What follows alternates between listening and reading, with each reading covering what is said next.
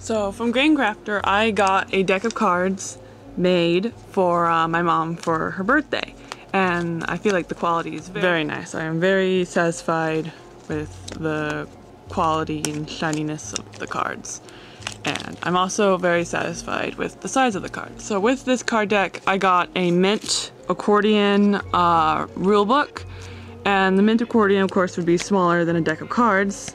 This is the poker deck, but the size is actually very similar, which I like. It's basically the size of the inside of my card, which I think is kind of aesthetically pleasing.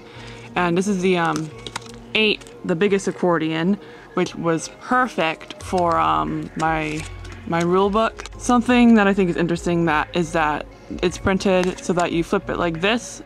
I would have assumed it would be flipping this way, but instead it's rotating, as I said, this way.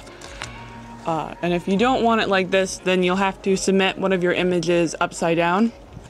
That's just my only comment about accordions, but like these are very nice. I guess each panel is about the same thickness as a card, which is kind of what they said it was, but I really like this. Everything fits in it as they said it would.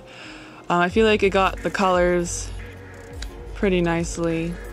I can't say anything about the smell because I don't have a sense of smell, but it's very easy to read everything on the text size I selected for stuff.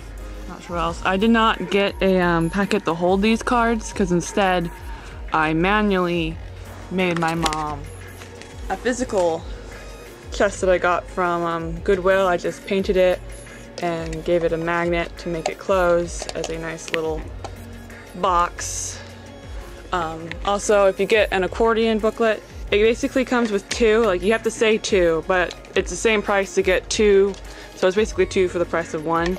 And you might as well, you know, get 2 of them, then multiple players can have their own rule book, or if something happens to one of your rule books. Another thing with Game Grammar is that they told me it wasn't going to be delivered till the 24th, like they're going to send it out on the 24th. And today is the 13th, and I've had this for the past couple of days. It came like on the, I don't know, like the 10th probably actually. And I was just so surprised by that.